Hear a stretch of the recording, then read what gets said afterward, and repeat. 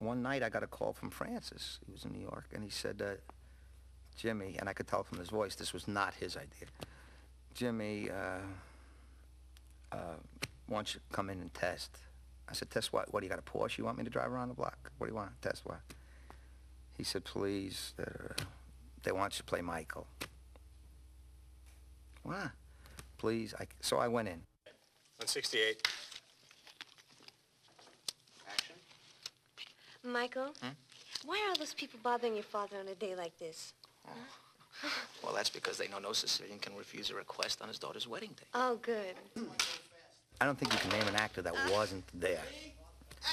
They were all sitting around on